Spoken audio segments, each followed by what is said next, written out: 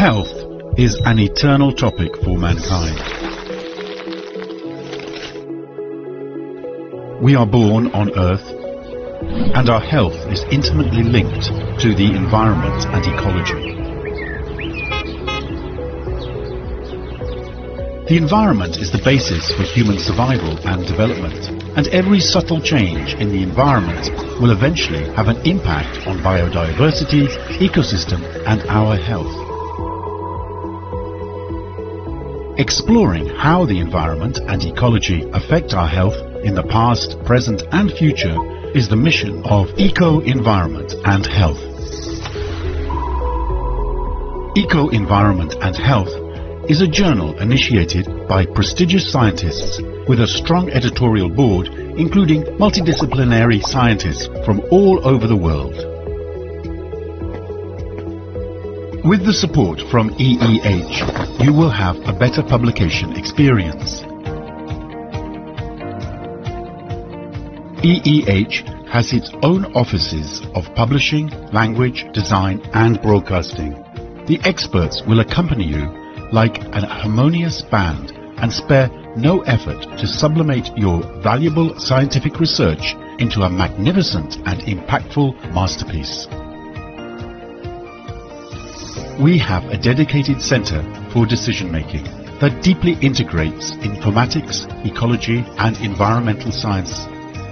It explores global research hotspots, predicts discipline trends, monitors the influence and dissemination of publications, and supports the journal's smart decision-making. Upon receiving your submission, our assistant editors will contact you immediately and keep you informed of the manuscript status throughout the entire process. The 14-day rapid peer review will make the publication of your research one step ahead. Your distinguished work is worthy of being known worldwide. We will promote your research globally in a three-dimensional manner through various social media platforms. In addition, the open access fee will be waived for the first 3 years, making your research easier to be read and cited by your peers.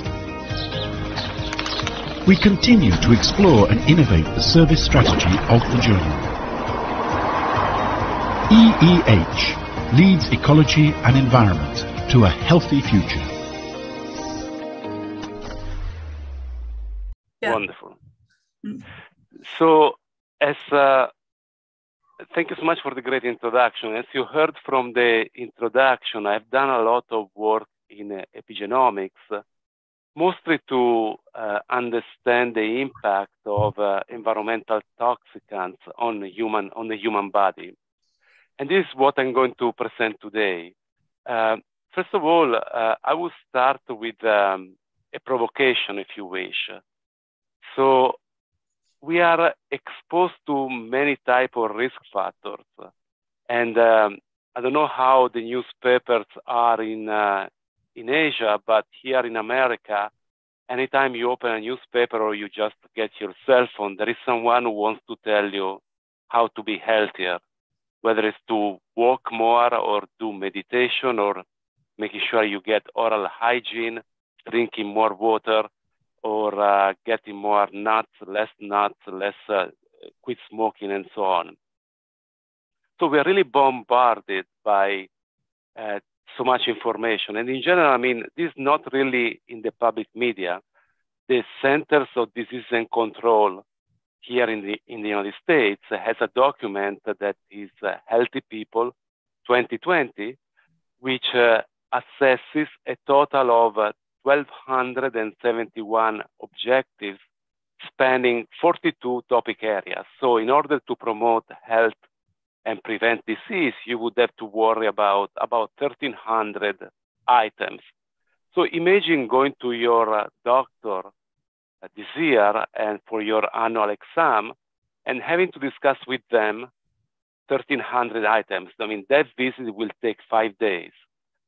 So, and this is an issue particularly important for environmental health.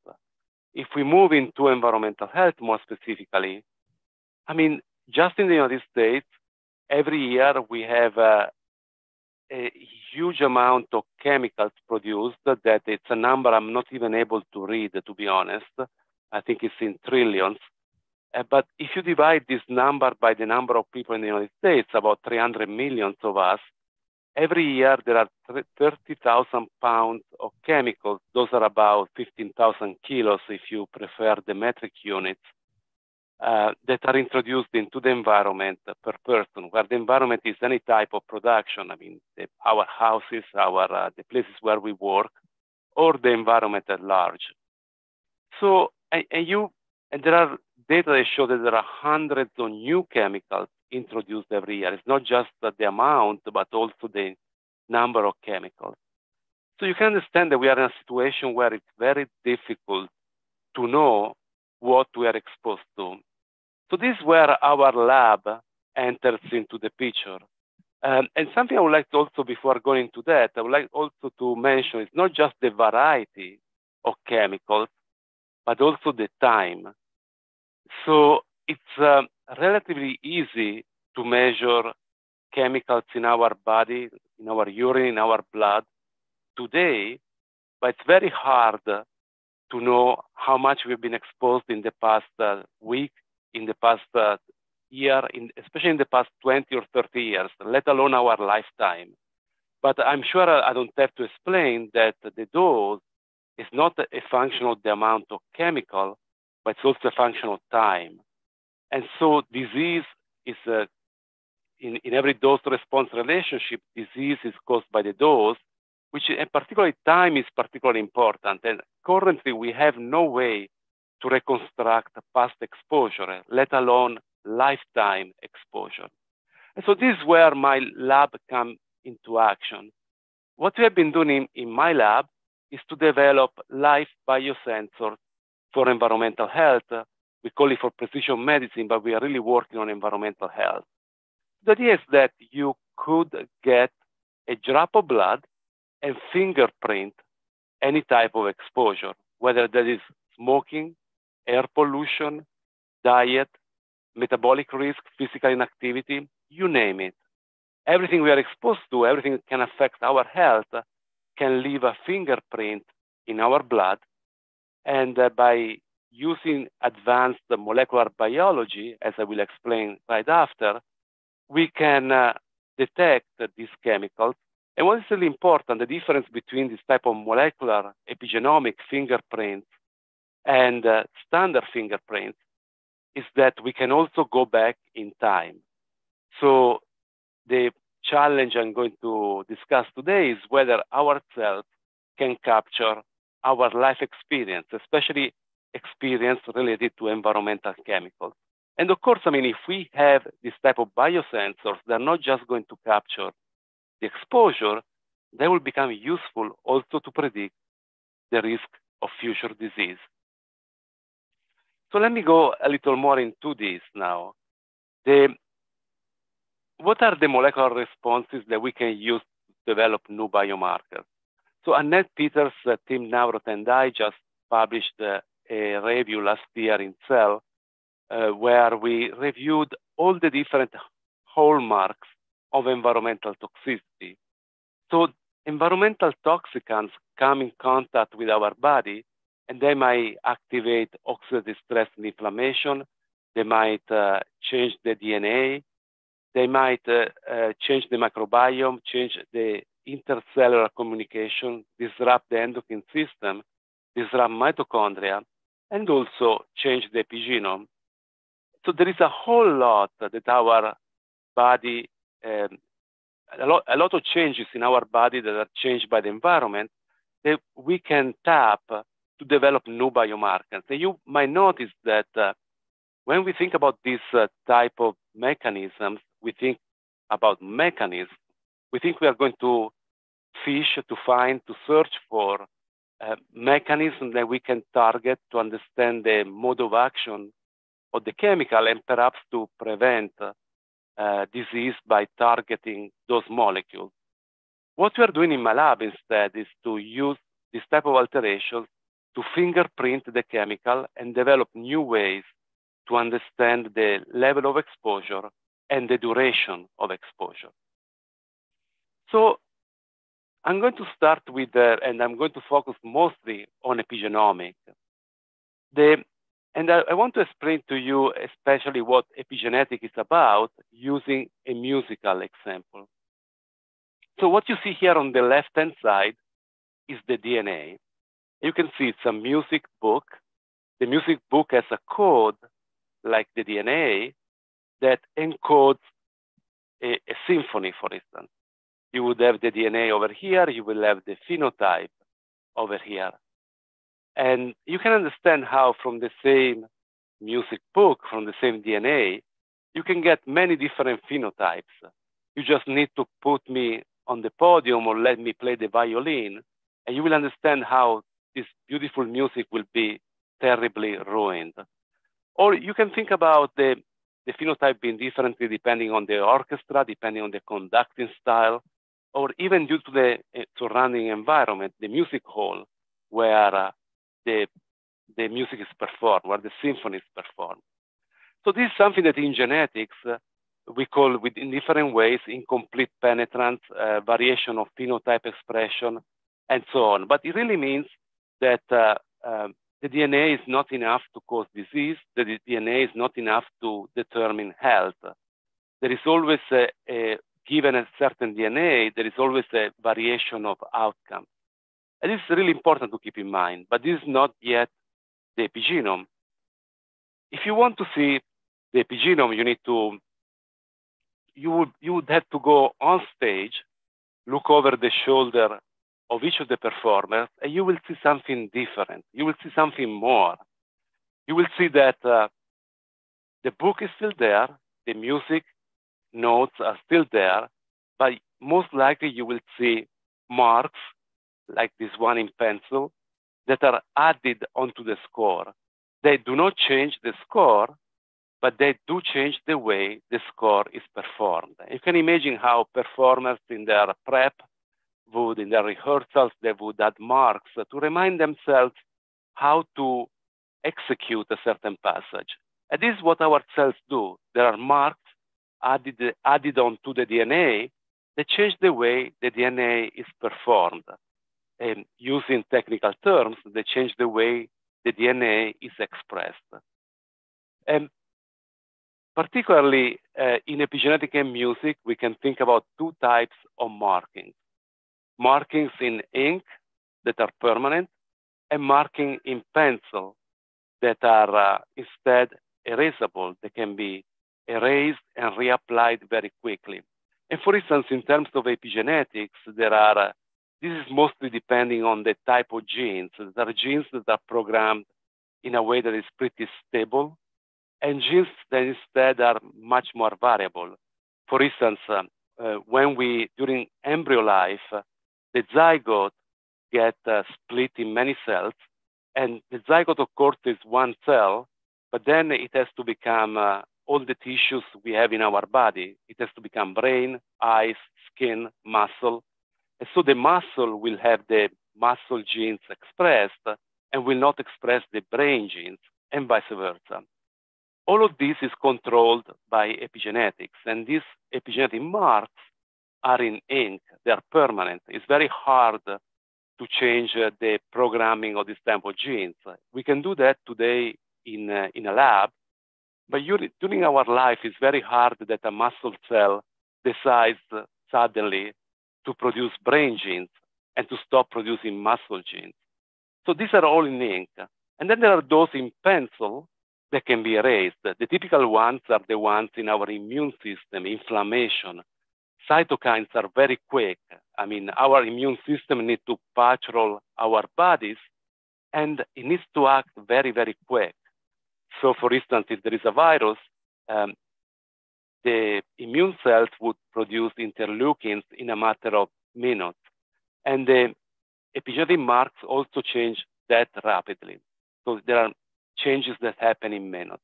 And again, but the way we are exploiting this variation is very important because we can combine using data science, the data on this type of genes and the data on this type of genes, and we can reconstruct past exposures. These are helpful to look at recent exposure. These are helpful to look at past exposure. So let me stop here with the introduction, and let's go now out of the analogy and talk about molecular biology. It's going to be a very quick and simple introduction to molecular biology. Those of you who are not into molecular biology should not worry. But DNA methylation is what we are talking about here. DNA methylation is a very simple chemical modification of the DNA. It's a methyl group, CH3. It is added onto the DNA. It has a covalent bound to the DNA, covalent link to the DNA. And usually when a gene is methylated, it is silenced. There are exceptions to that, but mostly DNA methylation silences genes. This is particularly important. Our cells are amazing. They switch on and switch off genes all the time. We have 20,000 genes. Each cell usually expresses only 2,000, 10%. And each cell has to decide which is the subset that is on and which is the larger subset that is off. And this is done continuously. There are genes that are activated and inactivated all the time. I mean, sometimes I stop and think how hard would be my life if I had to think about switching on and off all of my genes. I mean, it's amazing how many things our body does without us having to think about it. And you can think about simpler things like breathing on and off that usually we don't have to think about it. But you can think also about genes, how genes are switched on and off, and there is a machinery that controls how the genes are inactivated and activated. So the way we measure DNA methylation is by using microarrays. We can use also sequencing, but microarrays are much more helpful for the type of studies we do, which are very large, because they're cheaper, easier, and more consistent, and more precise, to be honest. So it's a better instrument. It hasn't yet been surpassed by sequencing, though as sequencing price comes down, probably we will be able to get better sequencing measures. The current microarray, this is produced by Illumina, it's called Illumina Infinium Speed Chip Epic. The current microarray measures 850,000 methylation sites across our genome. So we have 20,000 genes. It's about 40 in average methylation sites per gene. You can see this is a very small piece of plastic. It's really a couple of inches, 10 centimeters long. And there are, in the current iteration, which is the so-called EPIC 850K, there are 8 slots. In each slot, you put DNA, and this performs the miracle of giving back a matrix of 850,000 data. They are continuous data bounded between 0 and 1, so they're very easy to use, and they're amazing for this type of application. Also, I should say the amount of DNA you need is very, very small. Really, a drop of blood is more than enough. So using this type of microarray, we have done a lot of studies, and this results from a consortium we worked with led by Stephanie London and Dr. Johannes here in the United States. We assembled 16,000 people, 16,000 blood DNA samples from 16 different studies. And we asked a simple question: does smoking change DNA methylation? It is essentially a cross-sectional analysis, but what was really mind-blowing is that those who smoke compared to those who don't had differences in DNA methylation at as many as 7,000 genes. So this is about 1/3 of the human genome. I never seen anything being associated with so much change in DNA methylation. And that also tells you how strong of an exposure is tobacco smoking. And this is active tobacco smoking, of course. But what was really also very interesting is that in those who quit, we saw that most of those methylation sites were back to normal level within 5 years. And you can ask people, correct, when they quit, and usually they tell you usually people remember when they decided and succeeded in quitting smoking. However, what was really even more interesting is that there were changes at some DNA methylation sites that persisted even after 30 years of quitting. So these are the genes marked in pencil. These are the genes marked in pen. And that is really particularly important. We call them lifetime tobacco genes because they never seem to go back to normal. Once they are modified by smoking, they remain there forever. And that is really interesting. It really means you finally have a time machine. You can get a drop of blood, and even if someone quit 30 years ago, you can still tell whether they used to smoke or not. And you can see some of the genes have a higher methylation, some have lower methylation. And this has been used to create composite biomarkers, DNA methylation-based biomarkers for tobacco smoking. For those of you who are working in genomics, these are not very different from polygenic scores. It's a combination of genes, or multiple genes, that are combined not to predict disease, but to predict the past exposure or current exposure. And so they use data science, usually it's machine learning, to pull out the most predictive genes that predict smoking status or other smoking phenotypes. And there are a few here that I've been listing, that are listed, that can be used to measure the status, measure the amount of cigarette smoke, the duration of smoking, and so on. And I'm happy to give you the references if you are interested. So, inspired by what's going on in the tobacco world, we decided to go back to environmental exposures, and we really thought, if there are these lifetime genes, can we create lifetime biosensors of environmental exposure? So we started with a simpler case, which is lead. Lead, as you know, it's a metal that is toxic, but unfortunately, many of us are still exposed to lead. And something that we had in one of the studies where we are working, which is the normative aging study, we had some very unusual measures of lead, which are lead in bone. So you can see here we have patella lead and tibia lead. We are not taking a biopsy. We are using X-rays. It's a very sophisticated X-ray type of approach that measures lead in bone.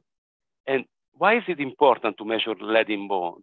It is important because the turnover of lead in bones is very slow. So lead tends to accumulate in the bones and tends to stay there. So the half-life of patella lead and tibia lead is about 10 years. So this predicts that this measures 10 years worth of exposure, worth of past exposure. Very different from the usual measurements of lead, which is blood lead, that measures a few months worth of exposure.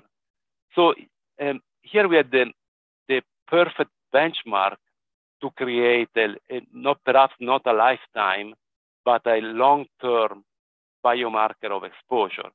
And so we used DNA methylation against these 850,000 methylation sites. We created a system that is data-driven, which is a system that uses machine learning. And we had a machine learning, and particularly elastic net, which is a type of machine learning, identified 59 methylation sites strongly associated with patella lead, and 138 strongly associated with tibia lead. And this was work led by Elena Colicino, who's a colleague at Mount Sinai right now. She used to be a postdoc in my lab. And it has been really amazing to see that. And you can see that there is some correlation, actually not as strong as I expected, between the actual patella lead levels and the predicted using DNA methylation. But what we are seeing now is that perhaps this lack of perfect correlation is a good thing. because we are seeing that when we look at the DNA methylation bone lead biomarker in relation to outcomes, for instance, cardiovascular disease, these are very strongly associated with cardiovascular disease, even more strongly so than lead itself. So what we are positing now is that these are not just biomarkers of exposure, but they reflect something else. Of course, they reflect that the chemical comes into the body, that enters into the cell, and that it activates DNA methylation or inactivates DNA methylation. So, and perhaps they also reflect a response that might be adaptive or maladaptive and might contribute to disease. So probably they're much more downstream than our measures of exposure. And this is why they're not expected to be perfectly correlated. So another challenge, I spoke about time. I'm going to change gears here. I spoke about time as a challenge for exposure assessment. We need to go back in time to measure accurately the dose, especially if we are thinking about chronic disease. But how about this other challenge? We measure usually exposure in blood, in urine, in saliva, in other easy to obtain biofluids or tissues. But what we are really interested in is the level at the target organ. If we are looking at lung disease, we would be interested in exposure to lead, to any chemical in the lung. If we are looking at muscles, we would want to see the levels of the chemical in the muscles. And this is particularly important. There are so many tissues in our body, and even better, you probably need to worry not just about the tissue, but the cell type. If you're thinking about liver damage, probably we want to look at the hepatocytes or inflammatory cells in the liver. If you're thinking about brain damage, probably we want to look at neurons or oligodendrocytes or microglia. And you will be surprised, but there are at least 200 different cell types in the human body. So we are measuring lead in blood, we are measuring endocrine disrupting chemicals in urine or blood. And these are a proxy that is really good to have, but it's really a proxy that might be very different from what gets into the tissues and what particularly affects each single cell type in our body, or those 200 more cell types we have. So how can we overcome this? So in our lab, we have been working on this, and I'm going to motivate the study we are doing with amazing work done by our colleague Xu Gao in collaboration with our lab. Xu Gao is on your time zone at Peking University, and Xu worked in our lab for a few years, 3 years, I believe, if I remember correctly. And we have an incredibly flourishing collaboration. I think we published more than 30 papers together. And last year, we published this interesting paper in Nature Aging, which is about the effect of air pollution on the human brain. And this is particularly important because the air pollution affects the heart, affects the lung, but there is a really new development showing that air pollution causes dementia. That people who live in areas with higher air pollution have faster cognitive decline over time, or as in the study, even spikes of air pollution may make people's cognition worse. And here I would like to show you also another important piece of information. If we look at Alzheimer's disease and related dementia, they don't start, of course, when they are diagnosed, but what is particularly worrisome and interesting is that the people are usually diagnosed when they're 70 or older, most cases between 70 and 90. But there are subtle changes in cognition, often undetectable, that start much earlier, probably in the 50s. But autopsy studies have shown that the typical pathological changes, the typical tissue changes of Alzheimer's can be found much earlier, even in brains that are 20-year-old or 30-year-old. So there is consensus now to think that Alzheimer's and dementia of older people starts in our 20s or perhaps earlier. So it would be incredibly important to have a simple test to look into the brain, not here, but over here. And of course, we can't do a biopsy of the brain. There is something that especially healthy people would not allow us to do, and not even people who have dementia would want to do that. So how do we get to look at the cell types in the brain without having to be invasive? The way we have been doing is by leveraging knowledge about extracellular vesicles. Extracellular vesicles are a new signaling system. They are small vesicles, see over here, that are released by every live cell. You might know them as microvesicles or exosomes, which are two subtypes of EVs, extracellular vesicles. I'm going to call them EVs. I'm too used to use the abbreviation. I hope you will follow me. And they are smaller than 300 nanometers. They are found in every biofluid, in plasma, serum, saliva, urine, cerebrospinal fluid, you name it. And whatever fluid in our body has this type of vesicles. And they carry a cargo that is particularly interesting, including protein, messenger RNA, and for us it's very interesting, the microRNA. And so what we are trying to do is to use these vesicles to go into getting the information about the specific tissues. And particularly we are interested in microRNAs. MicroRNAs are strong regulators of gene expression. They are small, between 17 and 24 nucleotides. They are non-coding RNAs, and they regulate gene expression at the post-transcriptional level. Each microRNA can target messenger RNAs. There is some degree of specificity through which microRNAs target one or more messenger RNA, and they essentially shut down gene expression. They can silence gene expression very strongly. And particularly, we are interested in microRNAs because when they're in the exosomes, they really become like a new signaling system. We always thought about the microRNAs being manufactured within a cell, and within the cell changing gene expression. But now we know that they are released in these vesicles. They travel the entire body. They are taken up by distant cells. And in the distant cell, we can see now the suppression typical of gene expression. They're really signals that work not much different from cytokines or hormones that are also regulators of gene expression. And so just to give you an example of how we think this work, they might work like emails.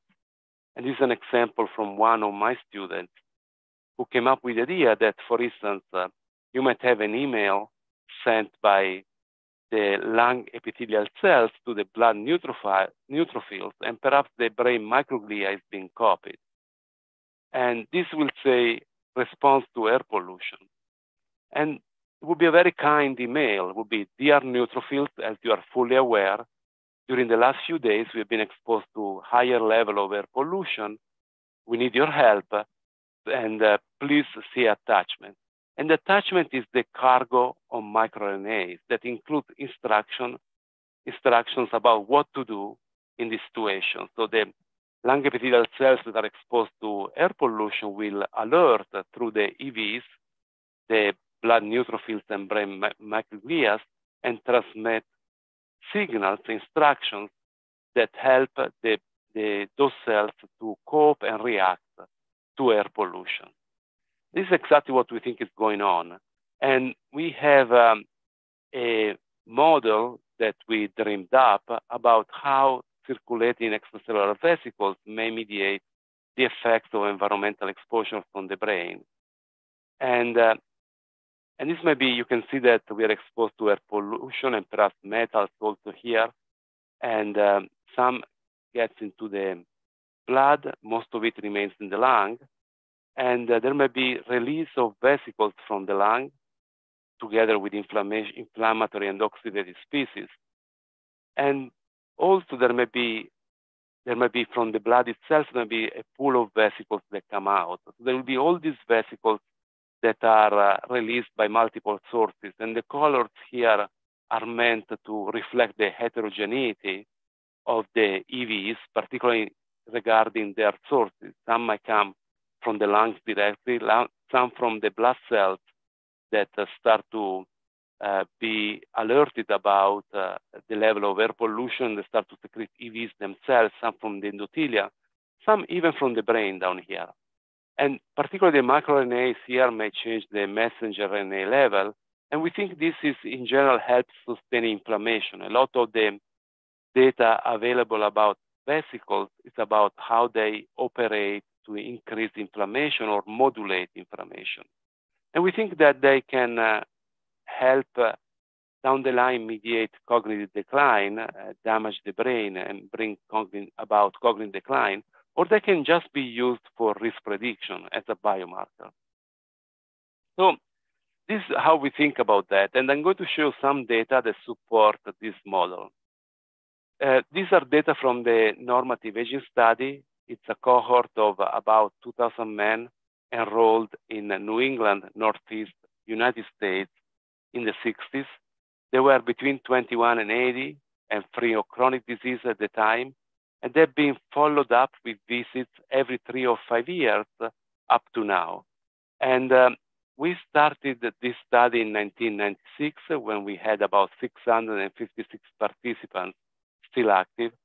And we measure microRNAs in EVs from plasma collected started in 1996 up to 2015. And the reason is because that is when the plasma was stored and froze. There is no plasma before 1996. We are using these methods. I'm not going to go much in detail here to isolate EVs from plasma in this case.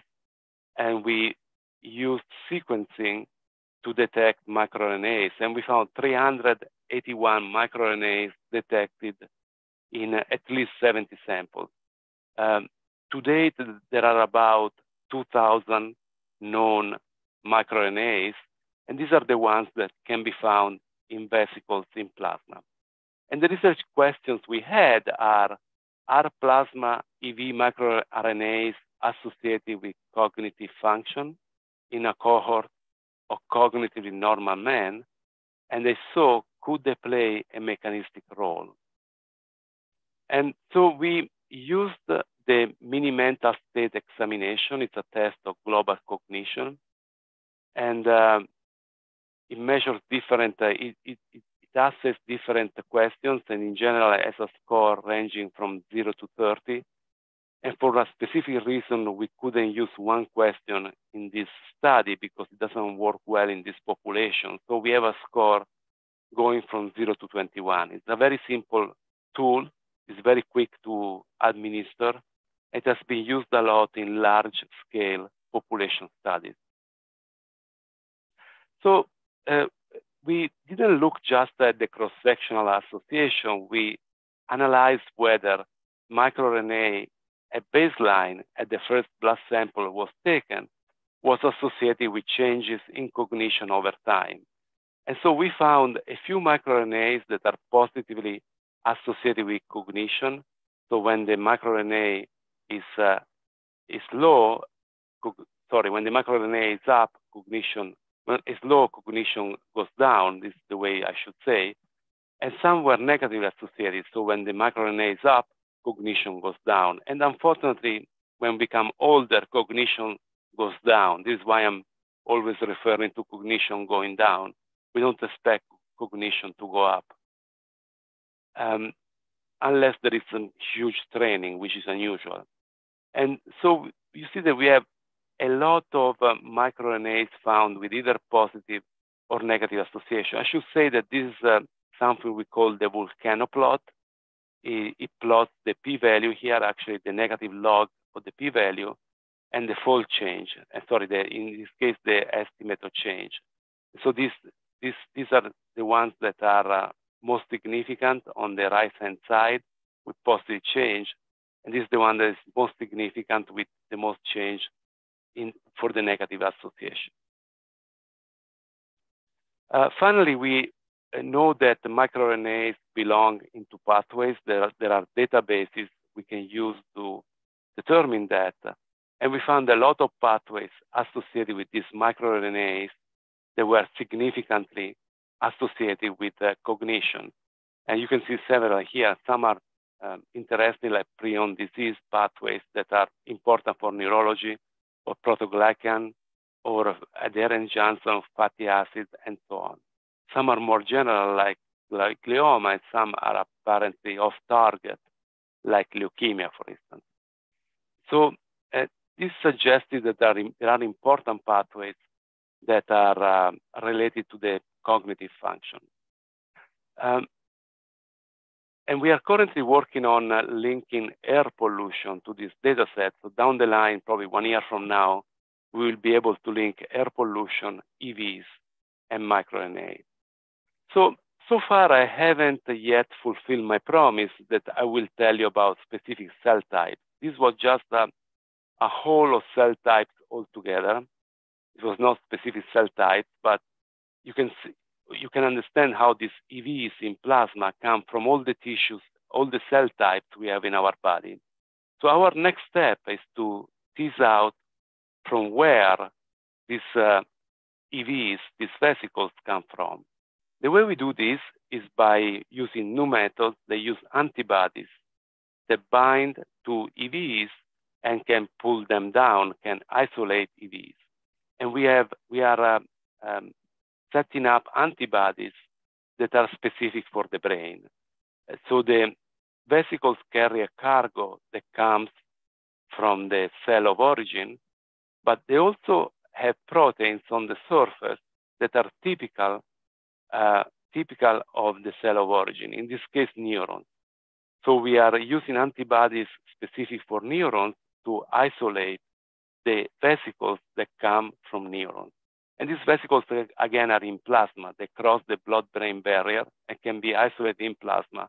And we will have these neuronal vesicles of neuronal origin.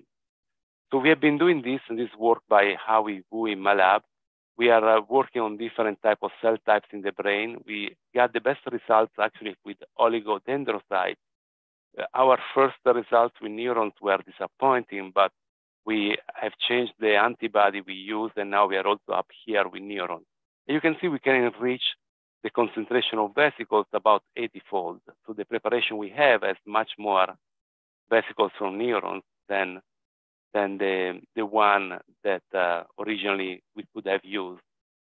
And we have a 10-year plan to solve the issue of cell types. We are developing an atlas with antibodies and sequencing data for 20 different cell types in the brain, in the lung, in the heart, in the immune system, and metabolic disease. So we will have vesicles coming from all these tissues. And if you have any other cell type you are interested in studying, we can study that as well. I would like just to say thank you to our team. We do a lot of work because we do it together, and especially to the NIH and especially the National Institute of Environmental Health Sciences at the NIH that has funded lots of our research. Finally, I would like to tell you that if you're interested in learning about this type of things, we also have online trainings that are available here at Columbia that are very short, 2-3 days. We teach every year an epigenetic boot camp, but we have a lot about other different trainings like environmental mixtures, machine learning. We have also microbiome and so on. So if you want to look it up, those are available. And thank you so much. I hope you were able to follow, and I'm happy to take any questions.